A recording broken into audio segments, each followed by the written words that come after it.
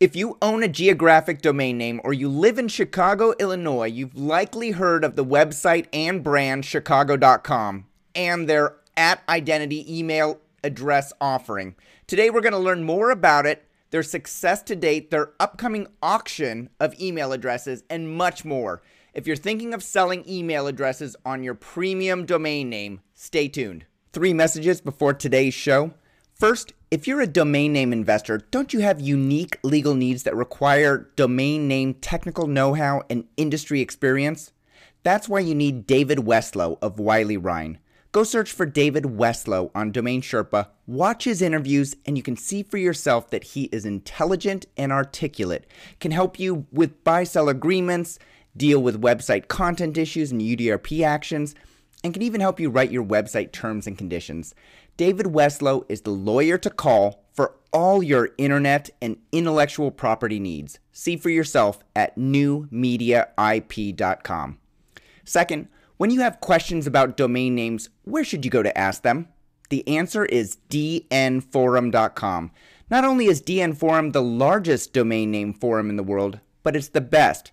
You can learn about domain names in the industry, buy and sell domain names, talk about domain name news, and meet other domainers just like yourself. Register for a free DN Forum account and begin advancing your skills and knowledge today. And when you do sign up, send me a friend request so we can connect. My ID is Domain Sherpa. Finally, whenever I'm thinking of buying or selling a domain name, the very first place I go is estabat.com. Their service provides quick and comprehensive information about the valuation and the critical factors that you need to know about, like other extensions that are reserved, recent sales, search volume, and cost per click rates on search engines. And if you haven't tried their lead generator service for domains you want to sell, you're missing one of the most powerful tools around. Those are the reasons I pay for the service every month. Here's your program.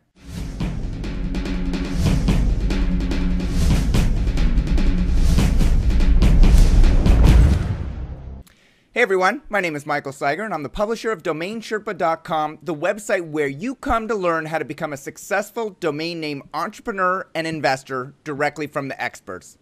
If you own a geographic domain name and you're interested in monetizing it, there are quite a few different business models available to you. One of them is to sell email addresses on that domain name, and today's guest has the industry's most developed product offering in that category.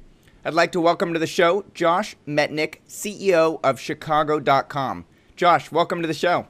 Hello, good to be here. It's great to have you. So let me start off the interview with this question, Josh.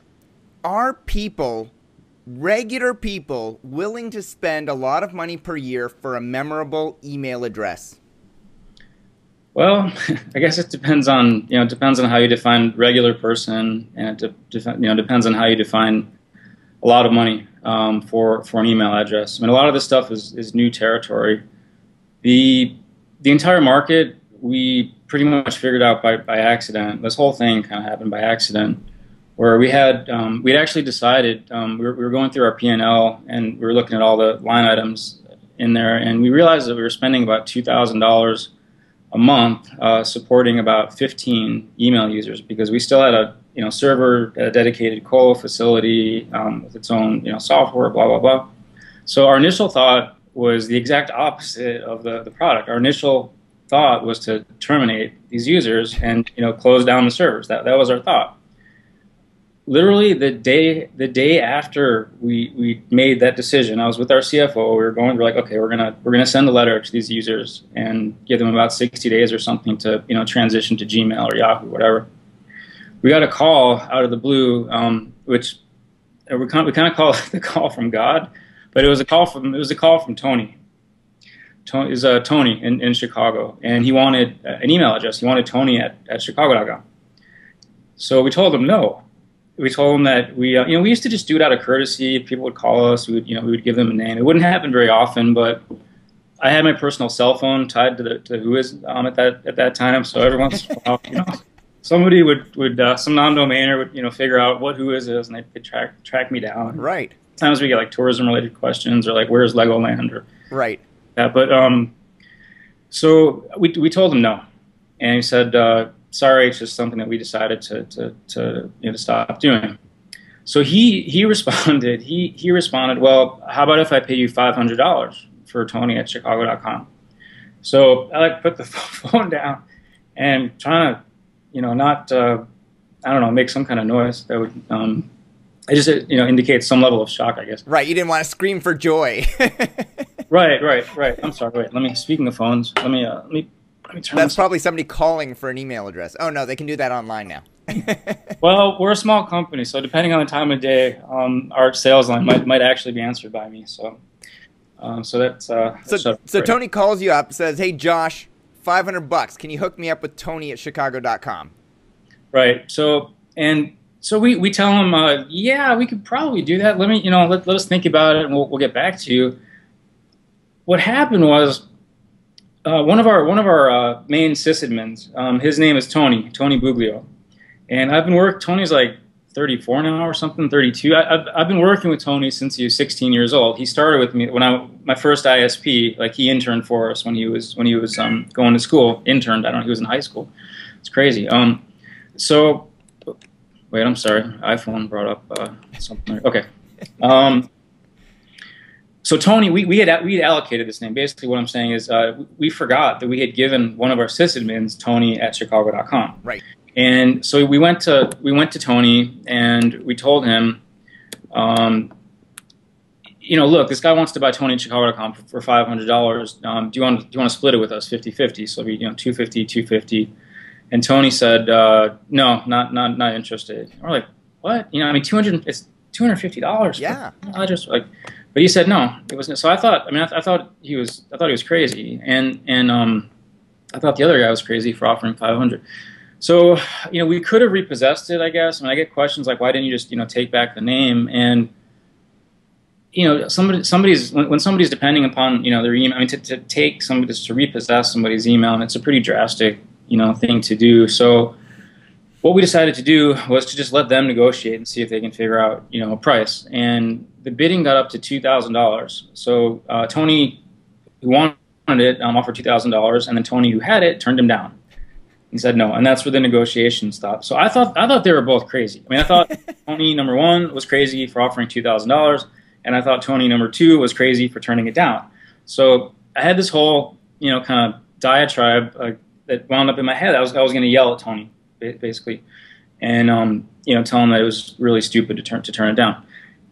I literally slept on it. Like I forgot to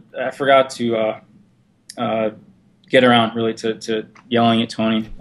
People who know me pretty well, I get distracted by cool things like pretty easily. So I just never got around to yelling at Tony. But I fell asleep. When I woke up in the morning, I was thinking to myself, what would I sell Josh at Chicago.com for? And there's no way I would sell it for $2,000. A lot of that has to do with the fact that it's been my digital identity for so long, Right. So it's not quite, it's not fair to value that compared to an email address that's on there that hasn't been used, that's on the open market. But there's some value there, and we couldn't figure out what that value is. So we made a decision then to instead of canceling these 15 users, we chose what we thought was a pretty high price point. In fact, to our knowledge, and we did pretty extensive searching around, and I've been provisioning email systems for 18 years in one way or another, since the first ISP we had in '94. I've never heard of anybody charging $200 a year for an email address. Yeah. But we decided to try it with that price point, $200. So we're going to go back to these 15 users, and this was our first real pricing experiment. We've done a number of these over the last 18 months. So we went back to those 15 users and basically wrote them a nice letter, but said we have cost as well, and to support this, if you want to keep your email address at Chicago.com, it's going to be $200 a year, or we can help you transition over 60 days. We expected some pretty hard blowback. Like we expected people to get irate. So like, how can you take away my email address? Right. Right. Many of these people have been using their addresses for 10 years, etc. So what happened was fascinating to us. So what happened out of those 15 users, basically what happened was the exact opposite, again, of what we expected. One person was irate. One person was like, how could you do this to me, etc. One person simply said, no, I'm not going to do it. Yeah. One person never got back to us, but 12 out of the 15 renewed, basically within the first 2 days. Wow. We had credit cards or promised to send a check. So 12 out of 15 said they would pay you $200 a year to keep the email addresses that they've been using. Right. Right. So that was the first, that was the first experiment we did. So we're like, okay, wow, this is interesting. So it's, $2,400 a year, revenue. But it's not really a fair test because these individuals have been using these email addresses for 10 years. Right. So there's a switching cost that comes into play. Right. Right. And I guess to go back, like we actually we saved emails from the other 12 users that they were so grateful to be able to keep their address. It was like the exact opposite. There's like $200 was nothing to them, and we got these letters saying this is awesome. I get to keep it. Like, thank you so much. Blah blah blah. I think part of the problem was it was a really informal relationship that we had with these users. And wow, why does this keep? I think I'd learn how. I forgot to remind you before we started this interview. I have my checklist. I'm like, oh, Josh, switch your Skype to do not disturb. Blah blah blah. I forgot to ask to turn off the phone. So my apology. Well, if it doesn't turn off this time, I'm just going to smash it or something. It might be a host in the machine or something. I swear I had it turned off. That's weird. Okay, so we think one of the reasons why people are happy is because we didn't have an explicit contractual relationship with these users. We think many of these users thought they kind of, got this email from Chicago.com on the down low, and Chicago.com didn't really know about it and kind of let them get away with it for a while or whatever. Right. But by paying for it, it formalized the relationship where they knew with assurance that they could hold on to it. Right. So the feedback we got was actually positive and not negative. But from a price testing standpoint, very important variable. It's perhaps easy to convince somebody who's been using first name at Chicago.com for 10 years to pay a certain amount for it. Sure, but what does the open market look like? So the second test we did, because we converted 12 out of 15, we actually raised the pricing.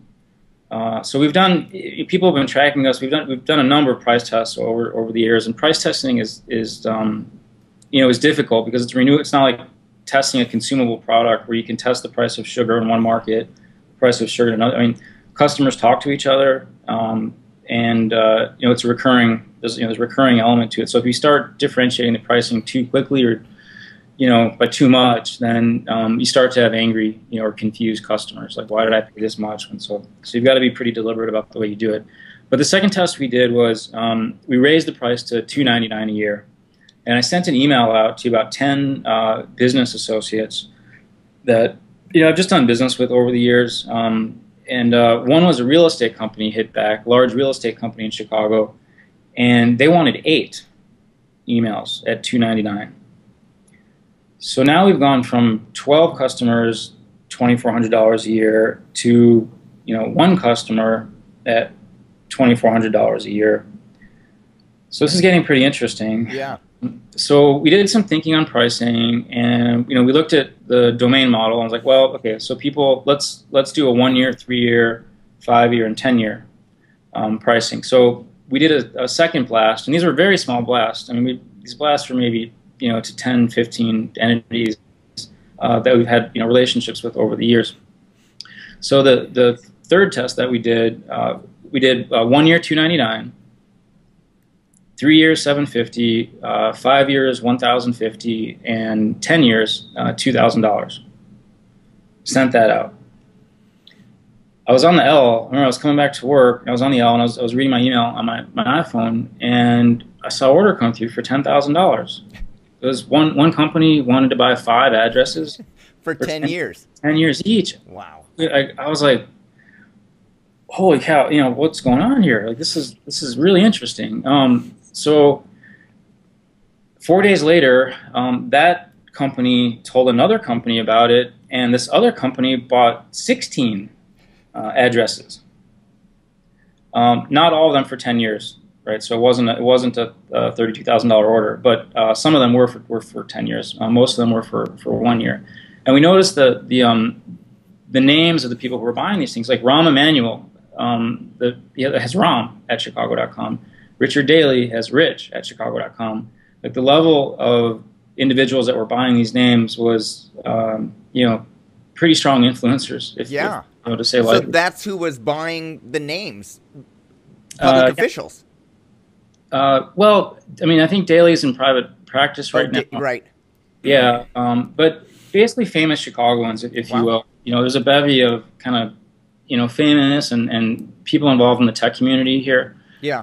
That started buying these things. So the whole idea is that people feel so strongly about living in Chicago, working in Chicago, raising their families in Chicago, that they're willing to spend a premium to get their first name at chicago.com. And if they tried to purchase, Rom at romemanuel.com or something like that, it just wouldn't have the same emotional impact. Correct. So there's a concept. I knew nothing about this in all the years that I've been doing geodomaining, so 10 years or whatever. I knew nothing about this concept called it's called place identity. Mm-hmm.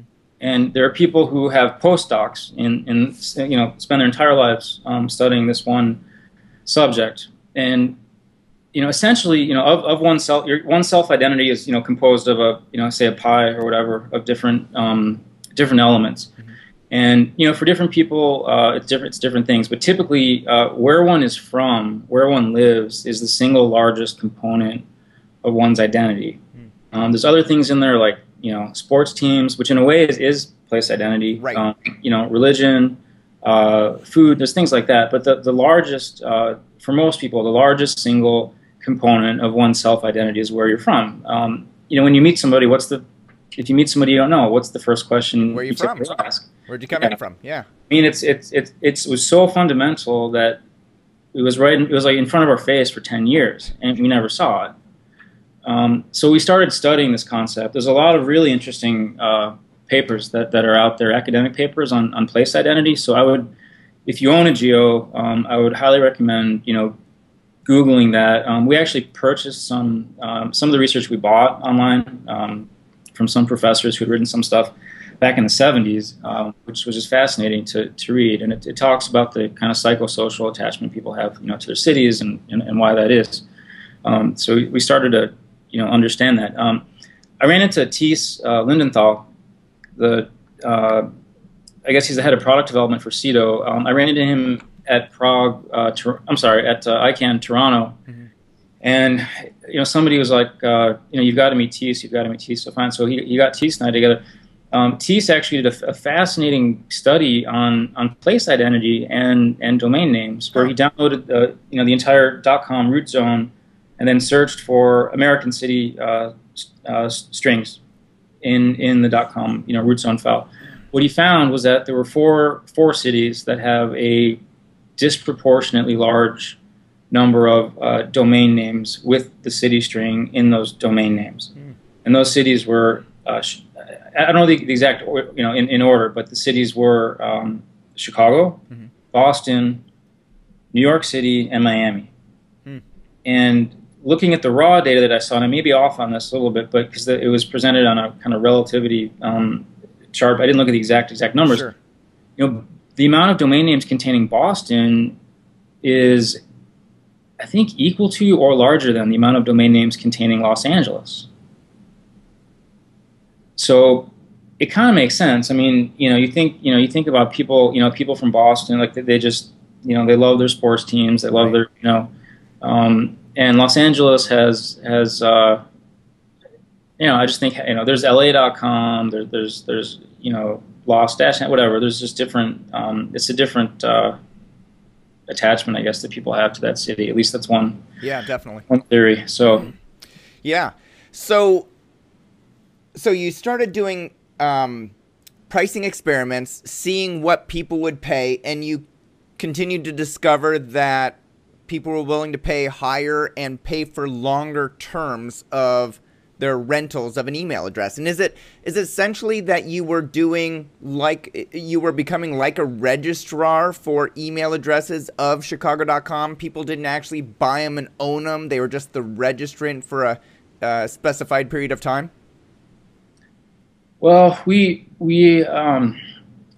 we began to think more about, how do we treat these as discrete digital assets.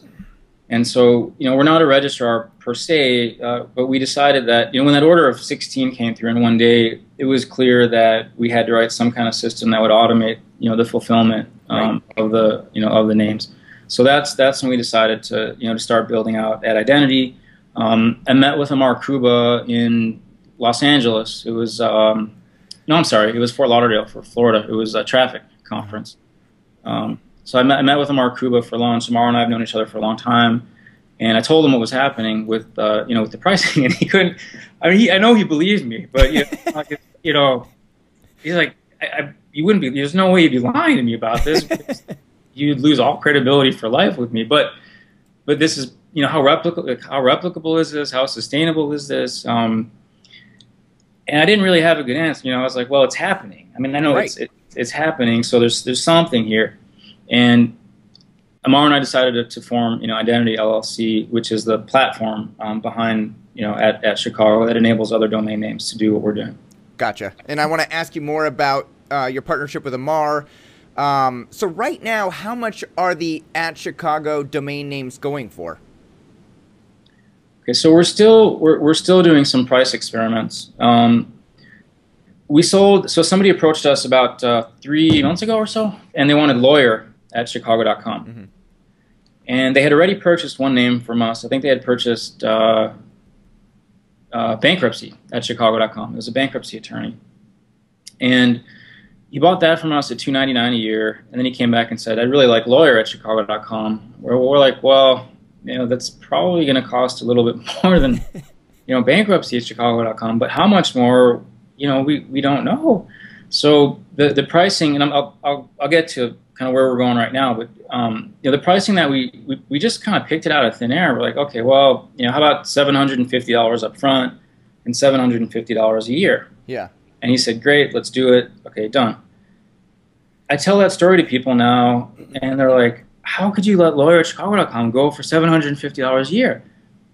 If you would have told me, 2 years ago that I would sell lawyer @Chicago.com for $750, setup fee and $750 a year, I would have, thought you were insane. Right. Sure.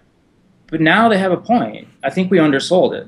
And so, the larger point being, we don't know how to price these things. The market knows how to price these things. Sure. And that's why we're moving towards an auction model. But we're still testing some other, like we have some buy now options similar to, to eBay, where you can decide whether you want to buy it now for a higher price or wait for the auction. Like I can go on there right now and buy michael.seiger @Chicago.com, and you'll set a price right off the bat for that one, won't you? For first name last names, yes. And how much are those per year? Those per year, we did some pricing, price testing over the last 24 hours that was bumped to $99 a year. Okay. The actual pricing, we're moving the site back now. The actual pricing of those is $49 a year for the first name last name, and all first name last names include first name and last name. So you would get Michael.Seiger and Michael Seiger. Okay. So there'd be no other, yeah. Great, and that's $49 every single year. And are you allowed to raise the rates, or as long as I continue to pay, I'm locked into $49 per year? Our terms of service, we are allowed to raise the rates. Okay. And I think we need to be careful about that because you can only raise the rates so much. Right. Before, Sure, that makes sense. So you're still doing price experiments, but those are fixed at $49, or those are priced at $49 right now. But clearly, if I wanted something more premium than my first last name @Chicago.com, like I wanted Michael or Mike @Chicago.com, that would come at a higher price point. Or if I wanted, domains @Chicago.com, that might, because that's a premium word, that might come at a higher price point. Is that correct? Okay. Correct. And so right now, can I go on there and buy Mike @Chicago.com, or must I go through this auction that we're going to talk about? Okay, so we're doing the auction in 2 phases. So we have a phase 1 auction and a phase 2 auction. The phase 1 auction goes, I think the auction closes end of May or first week of June. I forget, but it's somewhere around that time frame. We're only taking 576 names to auction at that phase. Those 576 names consist of roughly 200 keyword names, as we call them. So, doctor at chicago.com, attorney at chicago.com, etc. And we have a list of those names. It's in Pool system. You can see them all.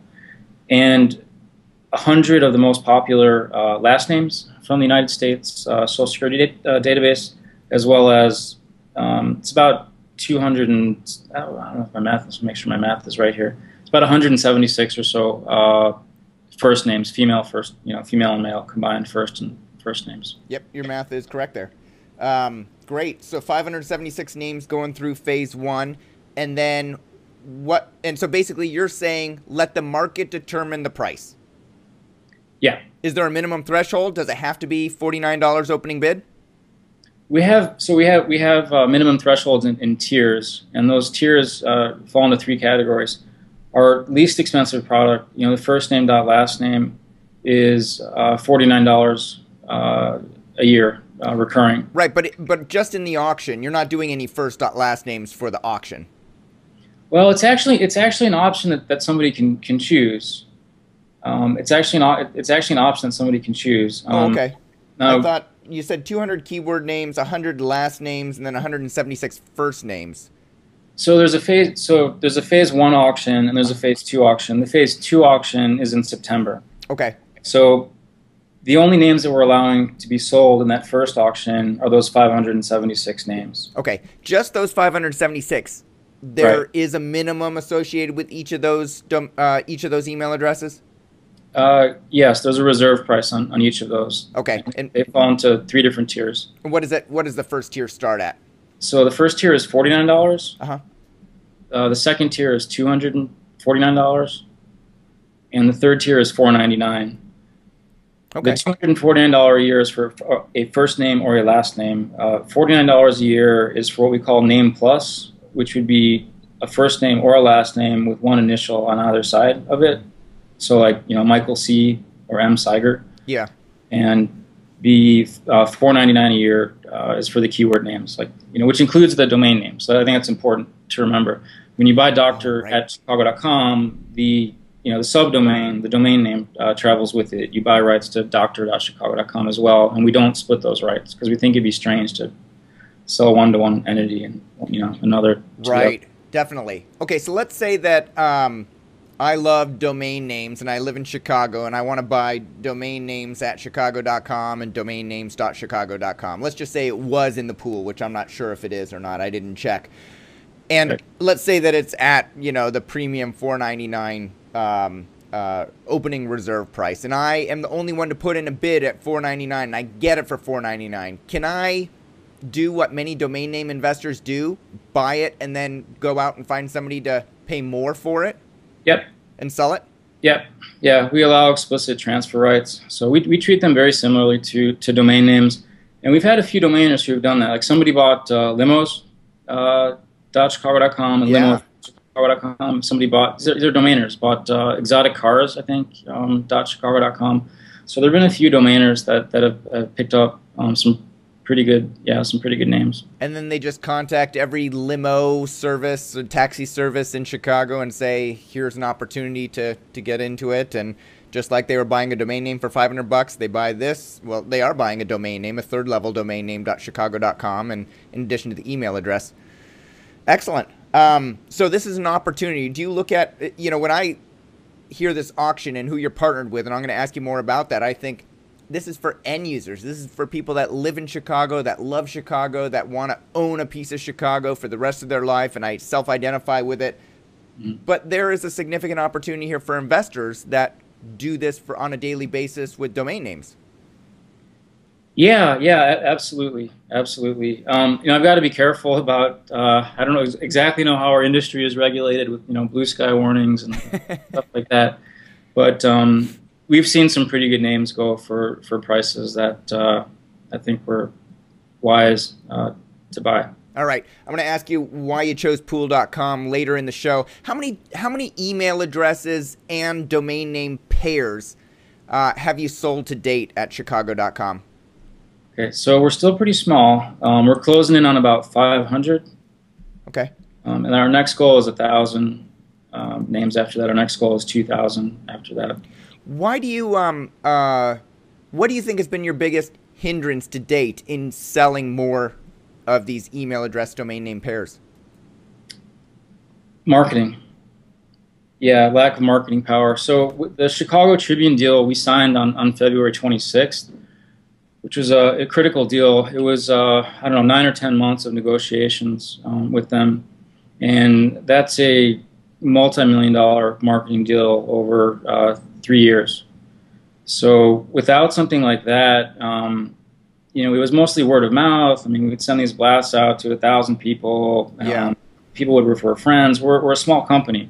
So, you know, we don't, up until the Tribune deal, we really didn't have much of a marketing budget. Now we've got a multi-million-dollar marketing budget just focused on Chicago, and we're starting to iterate the message and see, you know, what types of words work, what doesn't, what price.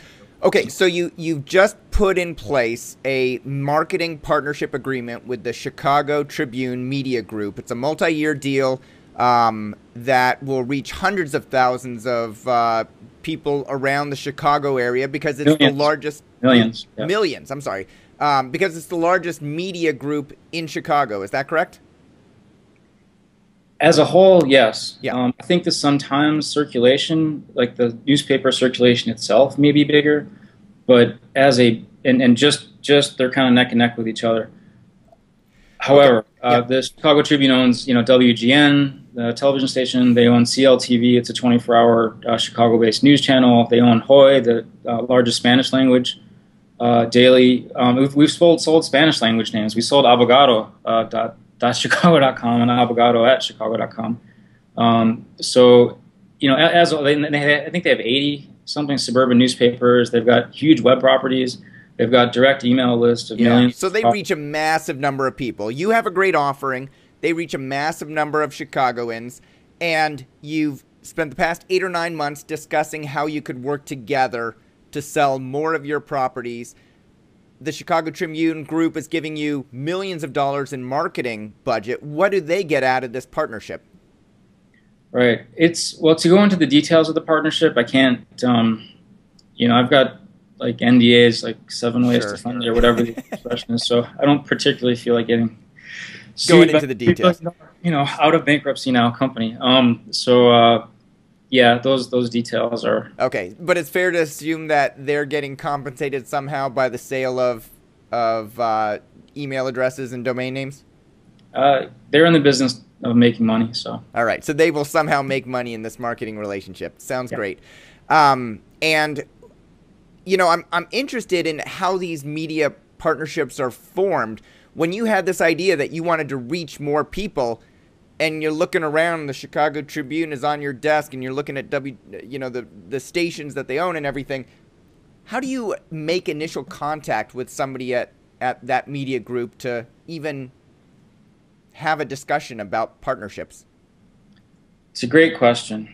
And, you know, the Chicago media landscape has been in turmoil for what I would say, you know, the last 10 years. There's 2 large media entities here, essentially. There's another, Cranes, which has actually grown pretty well. But we've got the Sun-Times Group, which is owned now by a company called Reports, and you've got the Chicago Tribune. Starting back with, there was a scandal with Conrad Black. He was the former, so the Sun-Times was owned by a Canadian company, Hollinger. There was some kind of scandal there. I don't know if Conrad Black went to jail. There was some kind of criminal trial or whatever. So, and then while that was going on, both of these companies, you know, it's very difficult to be a print, you know, news operation these days. It's not a popular business to be in. So the Sun-Times was having like criminal legal issues, and the Tribune was having just business issues. They were headed into bankruptcy. And ultimately, the Sun-Times was having the same types of business issues. So both companies went into bankruptcy. So, you know, we know a number of people over there. The problem wasn't really, you know, reaching out to these people or getting a lunch meeting with them. That was pretty easy. The problem was that we had to wait for these companies to come out of bankruptcy before we could do anything with them. Right. You know, so we're just sitting there on the sidelines, like, you know, wait. Chicago Tribune came out of bankruptcy, I think like December 31st or something, like literally like the end of the year 2012. We signed our deal with them February 26th. So if that tells you something, and we've been negotiating with them for our contact there, Bill Addy, he's the head of all digital for Tribune, so not just Chicago Tribune, but LA Times and Hartford Courier and all of that. I've known Bill for a number of years, and I always kept a list. If this helps, maybe somebody's like a business development philosophy. I always, there's like a sticky note on my Mac. I kept a list of like the 10 most important people that could, affect our Chicago.com's fate if I could develop a relationship with. And, Bill was towards the top of that list. So, I'd ping him from time to time. We'd get lunch. We'd stay in contact. And then as this product launched, he's pretty forward thinking. So he thought it'd make a good partnership. So how would you pick the 10 most influential people that could help the further development of Chicago.com and pick Bill Addy, who's director of digital media, not pick the editor-in-chief or the publisher or, the family member that owns it or, a host of other people that were potentially higher up in the hierarchy? Well, we did contact a number of those individuals, and we tried to not be annoying. Most of the time, they would take our call. And I actually met with one of the family members who owned the Chicago Tribune at one point in time, and I said, Mr. X, dude, why don't you just buy us? I mean, you're Chicago Tribune, like we're Chicago.com, just buy us. And he looks at me and he goes, Josh, I can't. Even if I wanted to, I can't. We're in bankruptcy. We're hemorrhaging. Yeah, we're in bankruptcy. Like it's all the decisions are up to the courts, and we're relative to the debt and size of these entities, like we're still relatively small. So even if they wanted to do something, they couldn't. So I think we just kind of hit the right person at the right time. But Bill was unique in that Bill understood the vision. From the get-go. He got it. Like we actually saw an order come through for Bill at Chicago.com. I knew Bill, before he ordered it. I'm like, wait a second, like he's a customer. So he bought a first name at full price. He didn't call us and ask for a discount. Yeah. He didn't try to get some special. He just bought it. Bill at Chicago.com, and so that was some affirmation, right there, and. Right. He's a digital guy. He's not like a legacy print guy who's trying to transform it. I mean, he gets it. So it's been really nice being able to work with him. Gotcha. So the partnership will last multiple years, and it's kicking off. This media marketing partnership is kicking off in unison with the auction that's going to take place at Pool, or that is taking place at Pool, phase 1 right now. Right. Okay. That makes perfect sense. All right, and I want to ask you about your first neighborhood product that you just sold. But first I want to go back in time, Josh, and figure out how you first became involved with domain names and then later how you became an owner in some phenomenal geo domain names like Chicago.com, Illinois.com, Tel Aviv.com, and many others. So let me first start there. How did you first discover domain names as an investment and business opportunity? Well, I think like a lot of domainers, but by accident, and we didn't really. I didn't see the business opportunity, then. And I think every domainer who's been at this for a while probably has, at least dozens of, like had I done this, had I done that, kind of thing. So I started an ISP with some friends from college in March of 1994, which was later sold to Exodus, which was a large hosting company about 5 years later. Definitely. So the first domain names that I registered were March of '94, and I remember this one time I'm sitting at the front desk because I had like admin duties and sales duties, and my role in this company. So I'm like 21 years old or something. My role was they would arm me with a bunch of print literature. They would drop me off in an office park where there'd be big signs say no solicitors allowed, and then I would go door to door and solicit and try to convince people that fax machines were not the way to go. It's like so weird. Email that you really because this was kind of pre-web. I mean, NCSA Mosaic was out there. Netscape Corp was still, I think, called Mosaic Corporation at the time. It was like even pre-Netscape. Yeah. So most people's connections were 14.4. I mean, the web was this kind of goofy, experimental, even, anyway, it was slow and all this Yeah. kind of stuff. So most people were using the internet for, for email or for Telnet or Gopher, stuff like that. So I was at our front desk one day, and this was back with the old internet form that you had to fill out to get, and all domain names were free. And I was sitting there, and I registered flight.com, and I registered chicago.org, and I registered chicago.net. It was somebody else who had chicago.com, but I got chicago.org and chicago.net. And then I registered guitar.com, and I kept turning over. So I was my two partners at the time. I kept turning over, saying, "Guys, like, check out! I just got guitar.com." And they're like, "What are you doing? Like, what do you just go out there and sell dial-up?" And I'm like, yeah. Well, I don't know. It's like, you're right. And my big mistake was, so I took my armful of papers and I'd go to some random office park and I try to get people to sign up for, $19 a month to our internet service when, almost every single name was available, at that point. So I wasn't that smart. If I were smarter, I would have had a lot more names. I did by accident. I did actually register at .gov, which is I don't know if many people can say that. I mean, it was so wow. Yeah, because those are restricted, and even back in '94, weren't .orgs restricted at the time?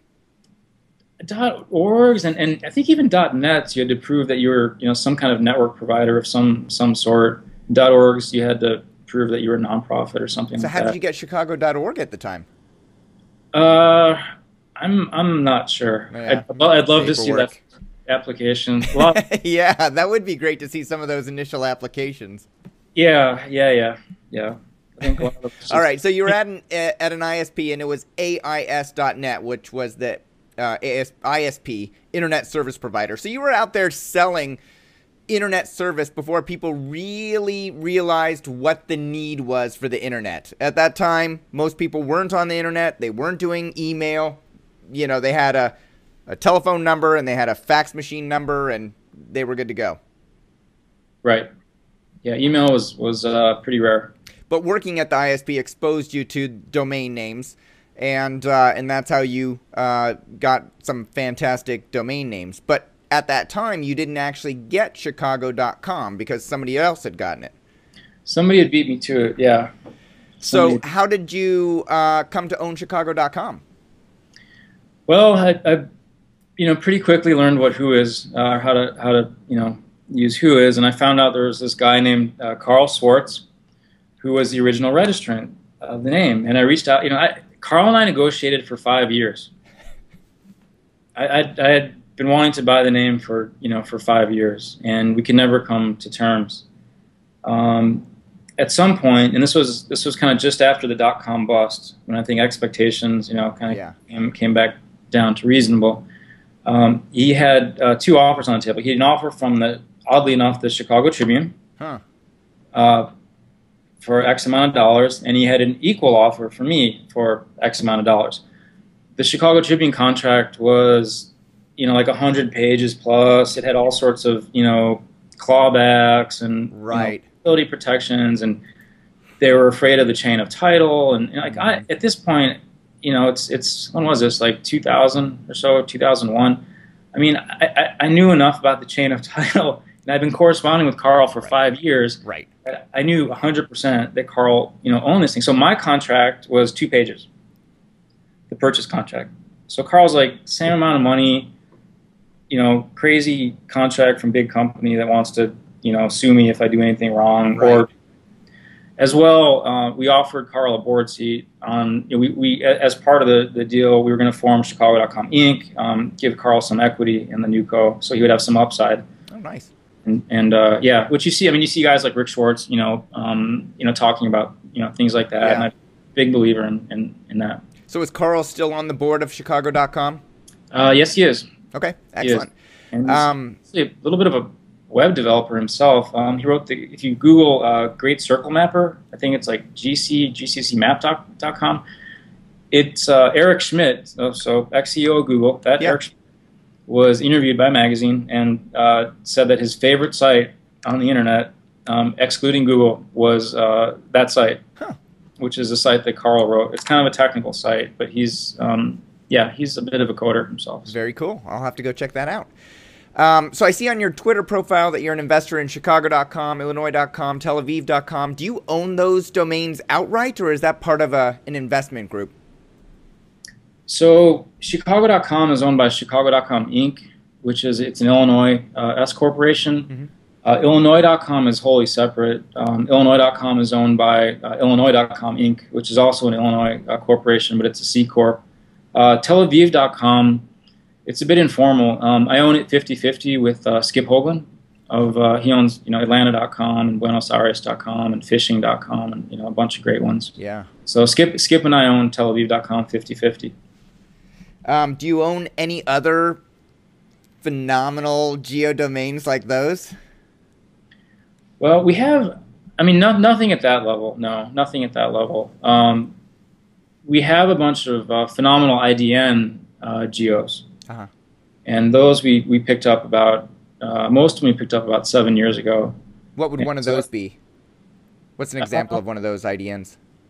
Well, we'll have like, France.com in Hebrew. I think we've got SiliconValley.com in Japanese. Things like that. Mm-hmm. And do those get a lot of type-in traffic? Some of them are starting to. Yeah, actually, our portfolio is not very big, and we have a separate company, Wyvern, which is the portfolio of names, and Patrick Carlton of AdPartnerships.com. A lot of people know Patrick because he was the head of Associated Cities for so many years. Patrick and I are co-investors in that portfolio. It's a relatively small portfolio. It's about 2,000 names in that portfolio. Off the top of my head, I would say the top 90 out of 100 traffic names are IDNs. Wow. Seeing a lot of traffic, relatively speaking, on our IDNs. Fantastic. So you've got about 2,000 domain names in that portfolio, and then you're part owner in a few different entities, let's call them, for some of the bigger domain names, and you keep those separate because you have different shareholders or investors in them. I completely understand that.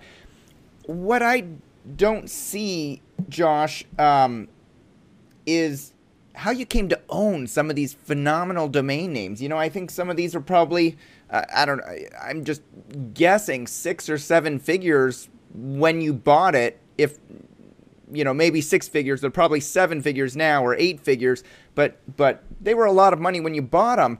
How did you get the money to fund these purchases? Well, it was from the sale of my first startup. That's where it came from. I didn't come from money. I was a single mom raising 3 kids on a teacher's salary. So wow. We didn't. We weren't like poor or anything, but we didn't. I didn't come from a lot of money. Yeah. So when we sold AIS to Exodus, I did reasonably well on that, and it was a huge risk. People thought, maybe some people still do. I don't know. I think I was, it was published, I think, in the Sun Times that I'd paid mid 6 figures, for Chicago.com, and people thought I was nuts for spending that much on a domain name, and we've had years we've done more revenue than that, so things so far have worked out. Yeah, excellent. Is it safe to say that this year you're going to do more than that in revenue? It's hard to tell. We traditionally, and we were on a growth path with hotel bookings and ticketing and advertising and travel-related stuff. Pretty much what you see on every other geo that's out there. That was our business model. I think sometimes one has to reinvent and pivot to really we were succeeding kind of marginally. It wasn't anything mind-blowing. It was getting pretty boring. Being a hotel affiliate site for 8 years, I wouldn't push that on, these days at least. I think it was a great business for a while. Now it's highly competitive. Google's gotten in the game themselves. Mm-hmm. So it started to get pretty boring. And when we looked at the cold hard facts, we've got a product now that has very high margin, recurring revenue. We don't put a gun to anybody's head to buy the product. People buy this product because they love it. So we've got super happy customers. All these things combined. So revenue-wise, I don't exactly know what we're going to do this year. The Tribune deal did not factor into our estimate. We didn't count on that yet, so we have to kind of redo things with that in mind. But we took the risk of wiping all other revenue streams to zero, so we can focus just on that product. Yeah. Now saying that, we've got one other things to do product, but our primary focus is the email. Gotcha. If I go to chicago.com today, it looks like the entire website is an event calendar.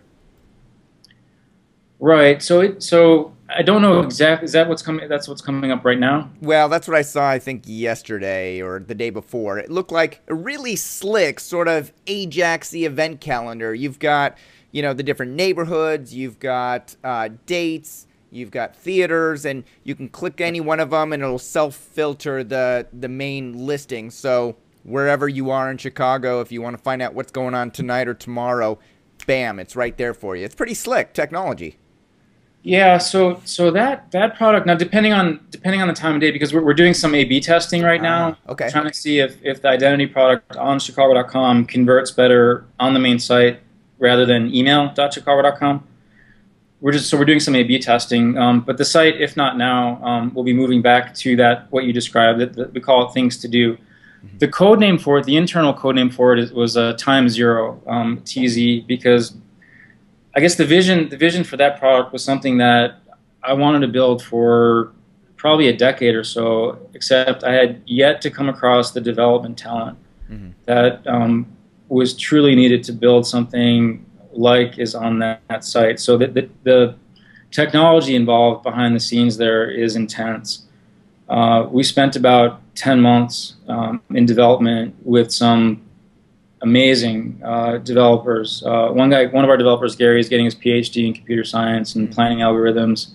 Roberto, they won't actually let him out of Belize. We think because he designed Belize's entire military network. Wow. So we've been trying to. We're not trying to we're not trying to get him here. We just want him to. So everything's been done virtually with him. Yeah. He's a killer developer, and then Cedric Hurst, who's our lead developer. At the age of 16, he doesn't like to admit this, but he actually wrote some of the Internet Explorer 1.0 code when he was 16. He doesn't like to admit it now, but when he was 16, that was pretty cool. Yeah. I get Internet Explorer 3 or 4, I guess, was pretty good. But things have changed quite a bit. So right now, when I go to chicago.com and I see all these events and I click on one, are you making affiliate income based on somebody buying that, clicking through to the website and making a purchase? So at the current, we're going after more of a Google. It's almost like an anti-Groupon model. We're going after the kind of Google, Twitter model where the only thing we care about right now is user utility. That's it. So gotcha. There's no advertising on the site. We have no immediate plans for advertising. We have a killer. It's not a proper app, I guess, but if you bring up chicago.com on your cell phone, it's a killer HTML5 app that they developed. It's a different interface than appears on regular web. I'll have to check that out. And the goal of the vision for the site is to be the most comprehensive, normalized database of events and things to do in Chicago. And we've written a number of spiders and crawlers, Google level stuff that kind of goes out to different event sites, grabs it, normalizes the information, automates the process. And from the day of launch, December 27th, we were larger than the largest site that'd been around for 10 years by about 5x in terms of number of events. Wow, nice. I just went to chicago.com on my iPhone, and it looks like it redirected me to identity.chicago.com, where you're selling your. Okay, so that's part of the A/B testing. Yeah. It's Wednesday. So as of tomorrow, you can see what should be appearing there. All right, I'm looking forward. By the time this video comes out, hopefully you'll be switched back so people can check out the. If you go to things to do, if you go to just spelled out without any, go to thingstodo.chicago.com. Ah, okay. Let me check that out. That'll take you directly to that site. Things. It's normally the default mobile interface. Yeah. All right, thingstodo.chicago.com. It's loading right now. Maybe.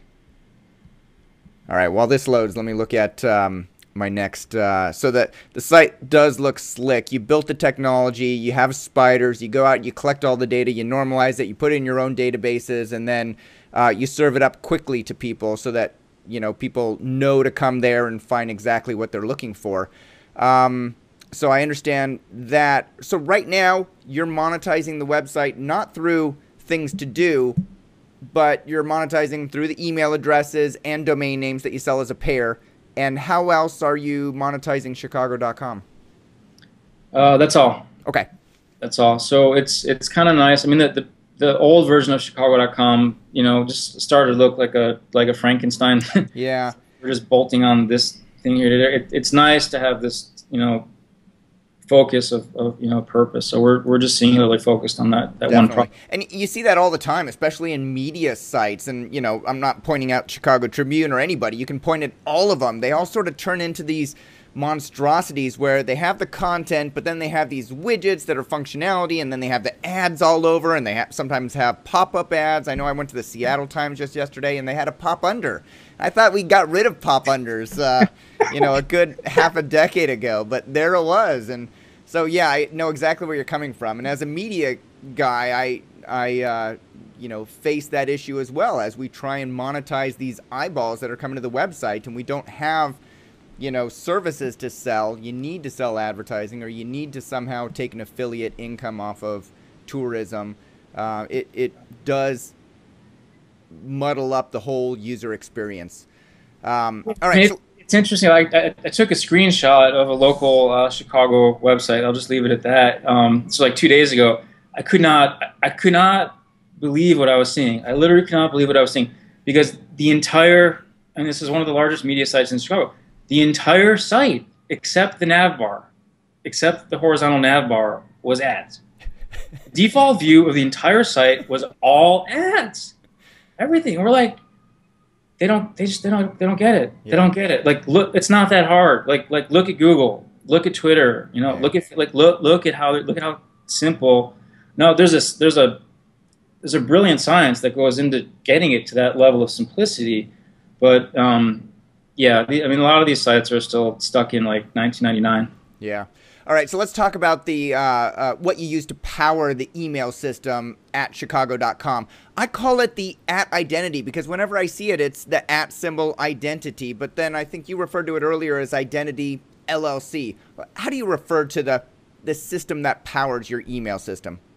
So the name of the company that Amar and I formed is called literally Identity, LLC. Okay. But the product, we call it, colloquially, we just call it @identity. @identity. Okay, that makes sense. So you started selling these email addresses. First it was $200 a year, then it was $299 per year. Then you came out with 1, 3, 5, 10-year packages, different pricing for that.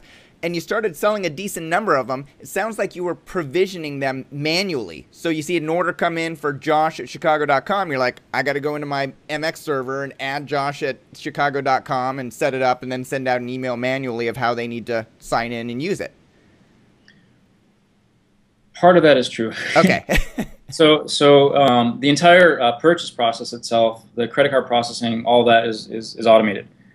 The letter that the user receives, the email that the user receives, and gives them some instructions on how to set it up, and also our support phone number and our support email, like that sends out in an automated way. The emails themselves, we still set up manually, and it's a little bit of a spot check to make sure that this is a real this is a real order, this is a real entity.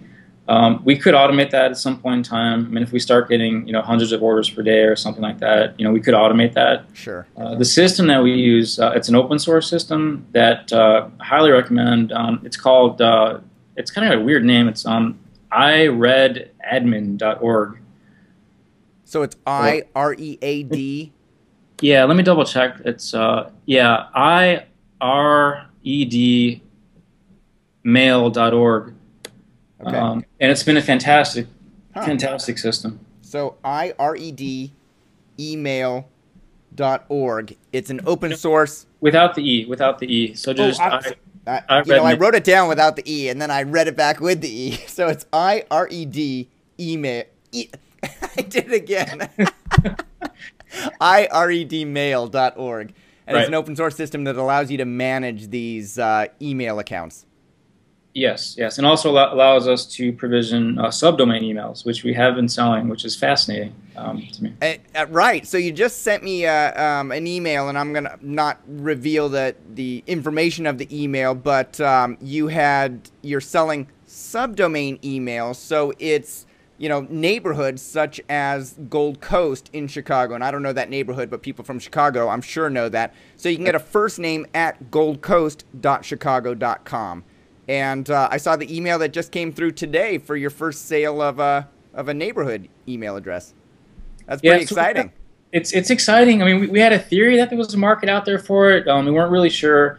So we took the identity concept even further. So I'm calling, I don't know if it's actually a phrase or not, but I'm calling it like hyper identity, where we go a level further. So we have sports fans. So you can be, your name at cubsfan.chicago.com, your name at hawksfan.chicago.com. People very passionate, obviously, about, So we've sold some sports fan names. Then we have people in Chicago align themselves very much by neighborhood. Right. So if you're from Chicago, it's like, what neighborhood, or that's the where you're from question.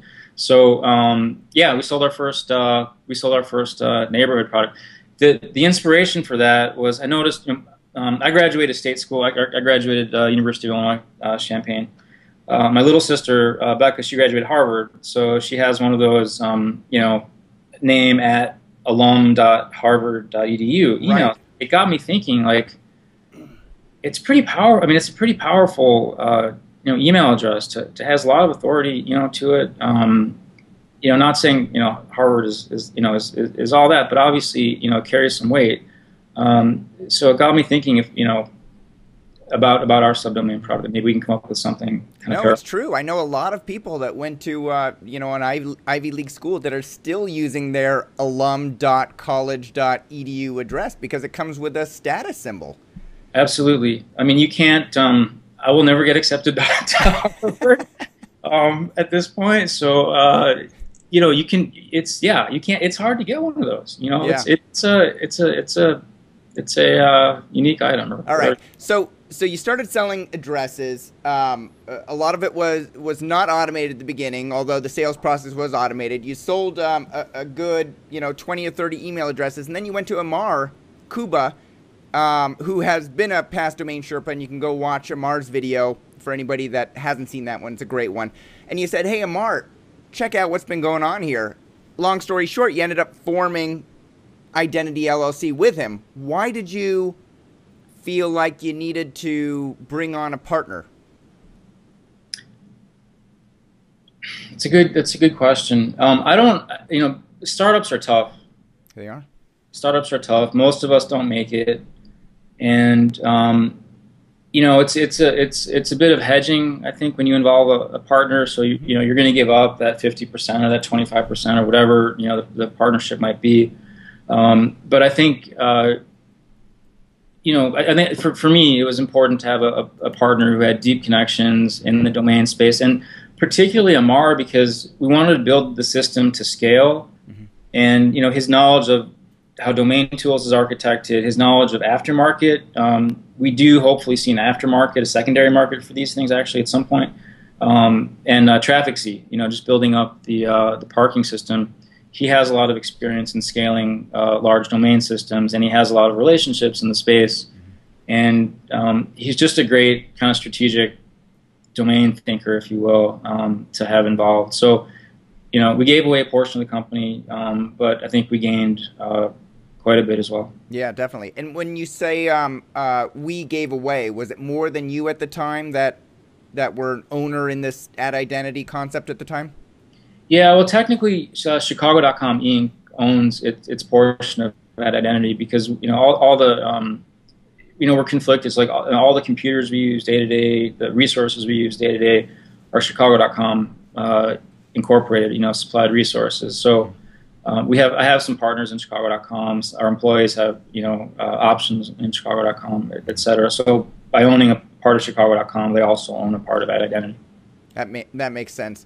So, can you explain from a technology standpoint how the @identity system works? You know, I understand that.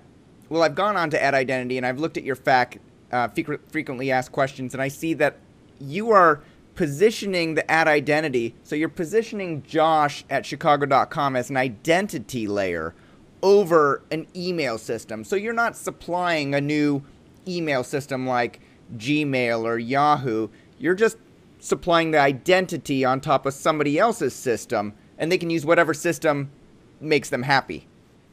Right, right. So this was another early decision we made, was to just get out. When these high-profile individuals started to buy the email addresses, the thought was, well, you know, if we're going to be supporting, you know, Richard Daley's email or Rom's email, potentially, you need some. I mean, you need serious security, you know, right. And we don't have the budget to do that. So that was the first. That's what led to the decision. And then since we made that decision, I think there's other, like, we can't, no matter what webmail system we buy. I mean, we can't compete with Gmail. We can't compete with Yahoo. We can't compete with Microsoft. What we can compete on is the name. Mm-hmm. There, you know, for certain people, you know, there's you know, there's just no Gmail address, or no Yahoo even as a brand, I think, is fading. Yeah. Hotmail certainly faded. You know, if you see it on a resume, it's almost a warning sign. That's why I think Microsoft's been transitioning, you know, to Outlook.com as a more professional brand. Right. So, yeah. So that was one of the reasons. So right now, when I sign up for Michael at Chicago.com, you actually set up a mail record on Chicago.com for Michael, the email box Michael, but I use my Gmail system to pull it from your server and to send through your server. Is that correct? Right. We don't actually hold on to any email, so we have no inbox. So we use Barracuda Networks as our MX provider. So they, you know, they filter it all for spam or whatever, and then essentially what it is at a computer level, it's a Unix alias. So, you know, we have a web interface where we just set up a Unix alias. People tell us where they point it, or where they want to point it to, and then, you know, bam, we do it.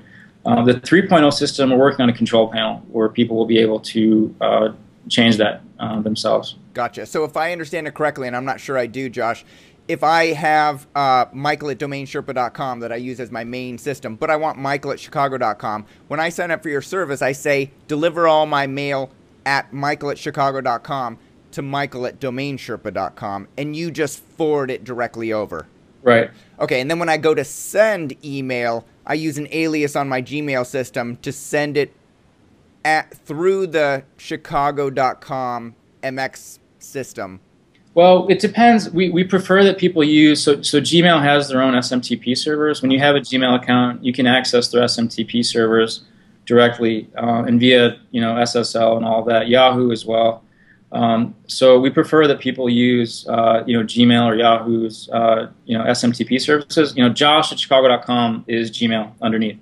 Not Gmail for Business, not paid version of Gmail. Josh at Chicago.com is plain vanilla free Gmail, and the outbound inbound identity is seamless. Okay, so it is seamless on most email systems except for Gmail, actually, where if I get an email from you, it'll say Josh at Chicago.com via gmail.com. That's true. Yeah, Gmail. Yeah, Gmail does.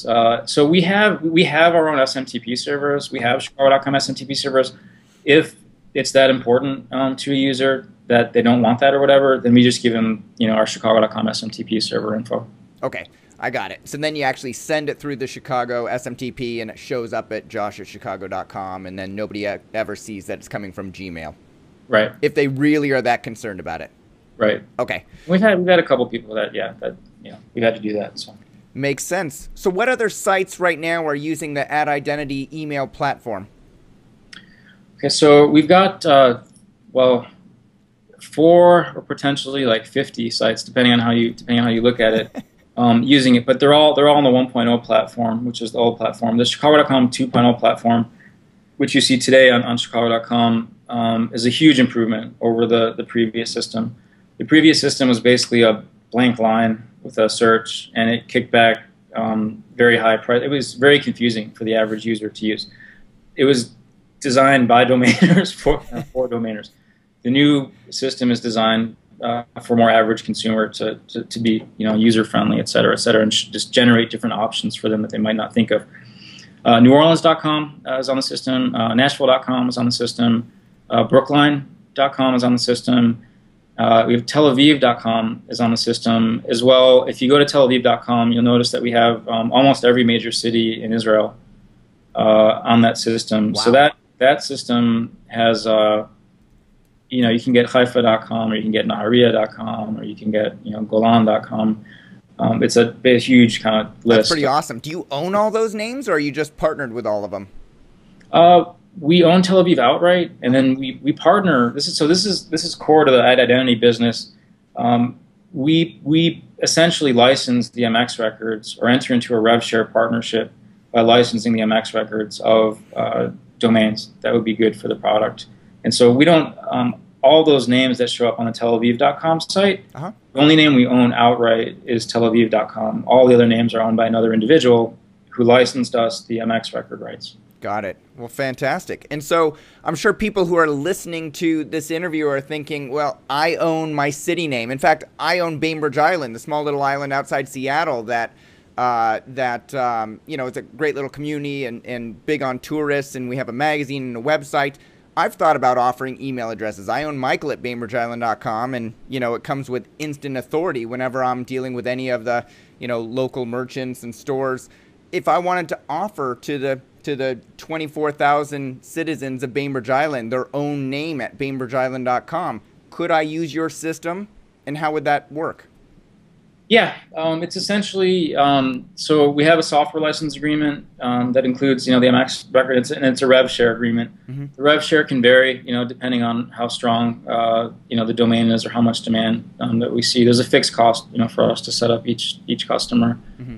So, yeah. Okay, so who should they contact if people are interested in learning more about the rev share percentage? Well, first of all, are you willing to say what the rev share percentage is off on the record, or does it vary too much by the power of the domain name? And it ranges between 70-30, 70 us, 30 the domainer, to 50-50, depending on who does what. Mm-hmm.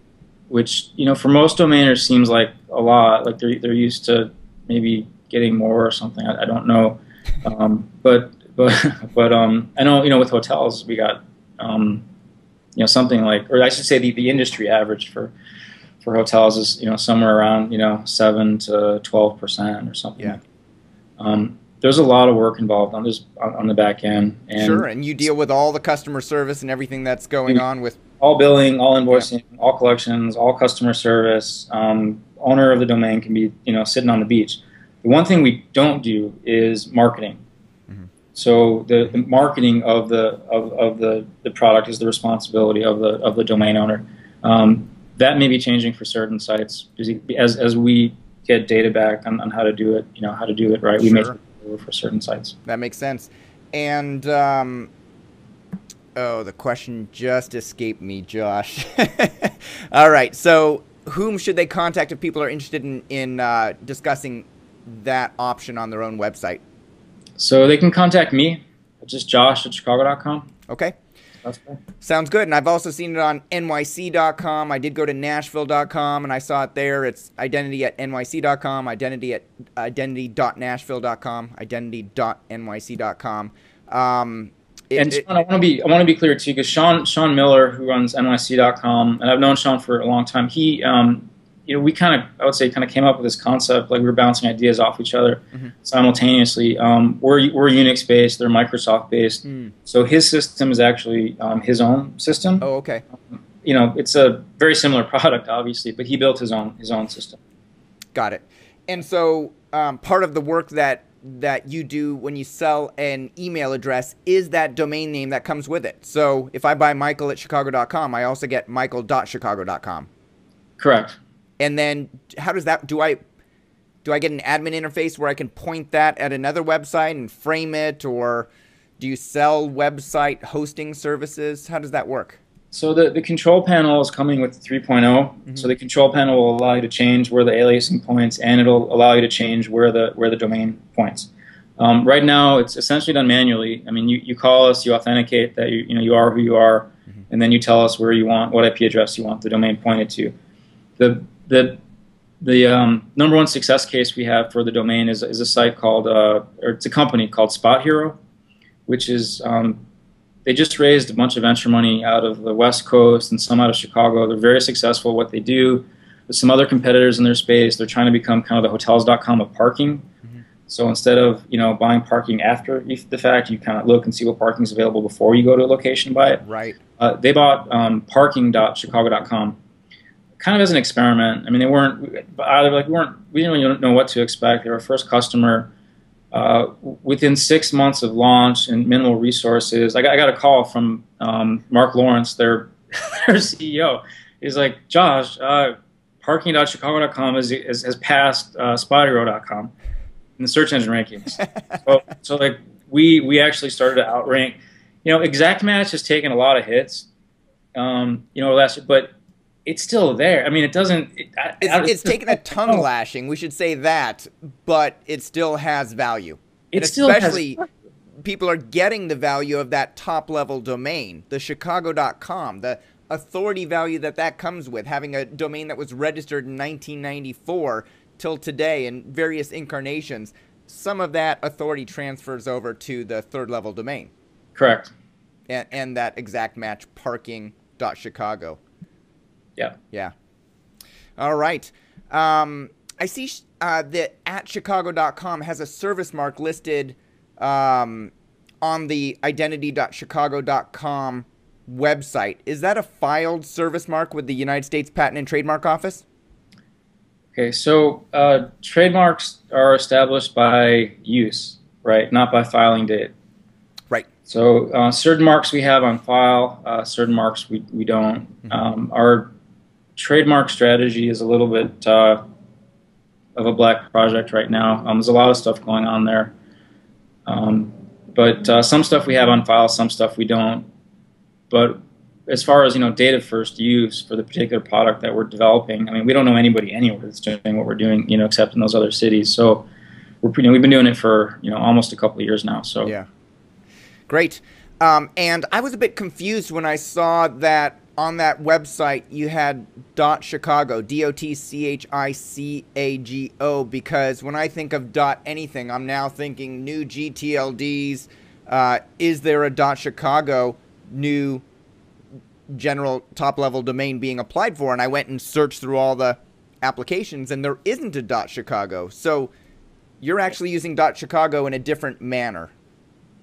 Well, domainers tend to think of domains as, we've got subdomains and we've got domain names. But if I go to my mom and I say, or just the average person, and say, check out that domain name, and it's, mail.yahoo.com or something, she's not going to turn around and correct me and say, that's not a domain name, that's a subdomain. Like that, this is, I mean, really, like we're like uber geeks in the domain world, so we get caught up in, no, it's a subdomain, no, it's a fourth level domain. It's a domain name. So it's a little bit of a different tactic. Hopefully we'd like to work with the city at some point, to apply for it. Similarly to the way Boston.com did. I think we could do well, with them. Yeah. But right now we're defining the product that way, and at least establishing our rights to use it. Sounds good. You've been attending some of the latest ICANN meetings, Josh. I know you went to Prague, Toronto, Beijing. What are your thoughts about ICANN right now? Wow. Well, I'm it's a shame that I haven't been attending these meetings earlier, because I'm learning a lot. There's so much that I don't know. A lot of what we do is not specifically domain related. I would say our company is kind of a hybrid, domainer / software development company. Mm-hmm.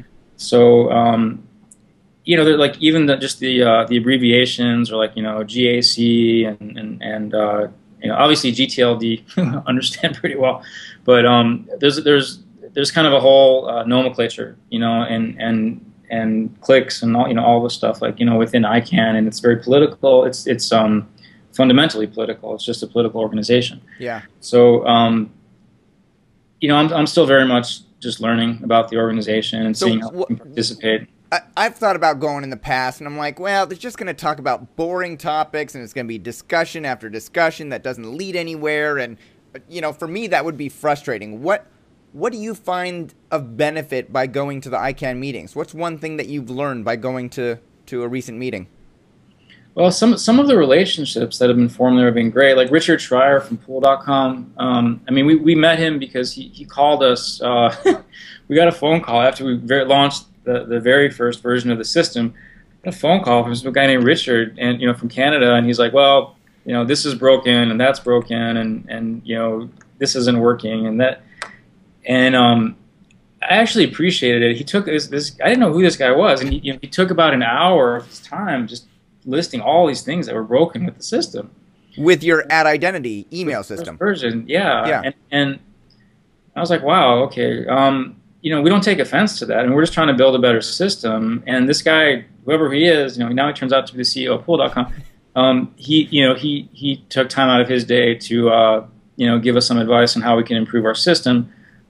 We never met, so I met him in person at ICANN, and I think that helped cement the auction relationship. Lots of other individuals there that are just fascinating people to meet in the domain world. If you've been to the kind of regular domain conferences, I can't recommend attending an ICANN conference enough. The ICANN conferences are free to attend.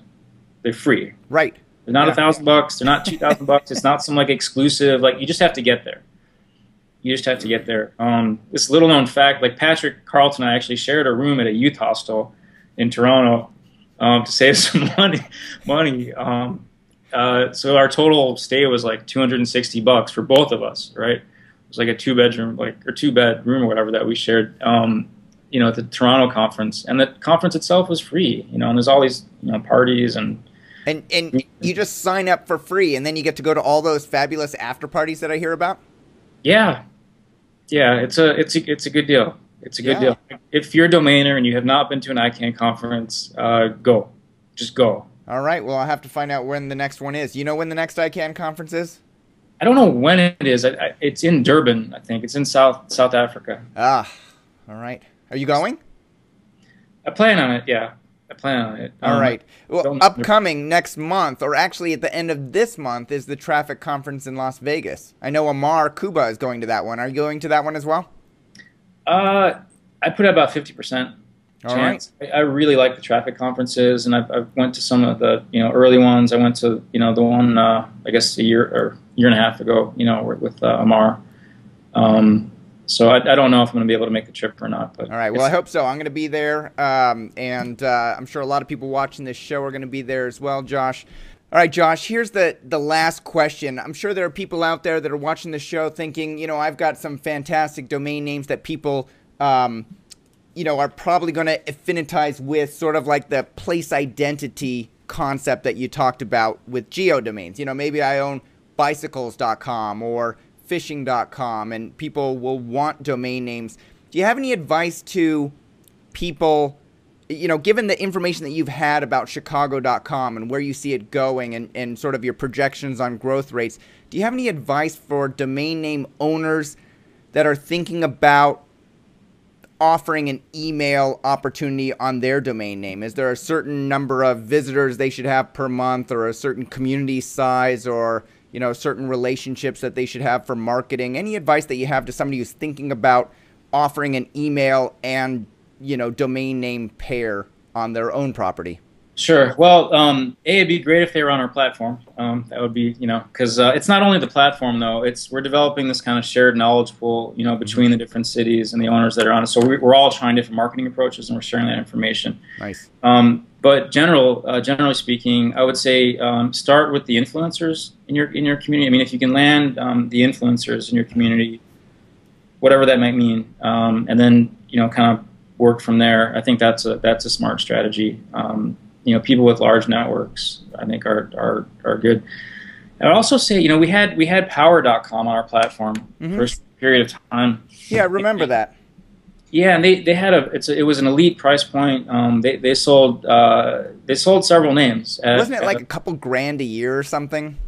they were yeah, it was very high price point. So I'm not going to reveal the names of the individuals who bought them, but we're maintaining that for the people who bought them. We're obviously maintaining that for them. But and I think the owner had I'm not faulting him for this. It just is what it is. I think he had certain short-term, kind of motivations. I don't say that as a pejorative. It's just he had a short-term kind of, horizon to profitability or whatever. I think to build any successful business, I mean, it takes time and it takes iterating and it takes a lot of grinding to get to the point where you've got your marketing message nailed, where you've got critical mass with customers or whatever. So. The main advice that I would have is this is not something from our experience.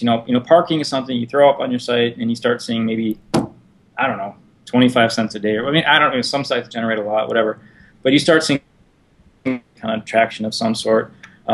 This is a different ballgame. I mean, this is a product that requires real marketing and requires kind of reaching out in your community, getting out there, potentially even having an active sales force. That's joining the local chamber of commerce and that kind of stuff. So I would say patience and persistence are important with this. I mean, just like they are with any product, it's not going to be an overnight success. You might get lucky here and there, but it's still. I think it'll take us probably 1.5 to 3 years to get really where we want to be with this product. Okay, so I'm hearing you say it's not just throw it up and expect the money to flow in. People need to do their own marketing. They need to, make sure that people know about it and understand it so that they'll sign up for it. And one of the ways that you can do that is by finding the influencers in any, topic, any geography, any, topic. If people have fishing.com, for example, or power.com or something like that, find the influencers where when they email people and it shows up at josh@chicago.com, people are saying, oh, Josh has a very cool email address, or it shows up on your business card. How do I get one of those? And that people talk about it that way. Right. Okay.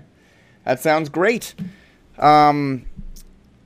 Let's see. If other people have questions for you, Josh, I'm going to ask them to post them in the comment section below the video, and then I'll ask you to come back and answer as many as you can.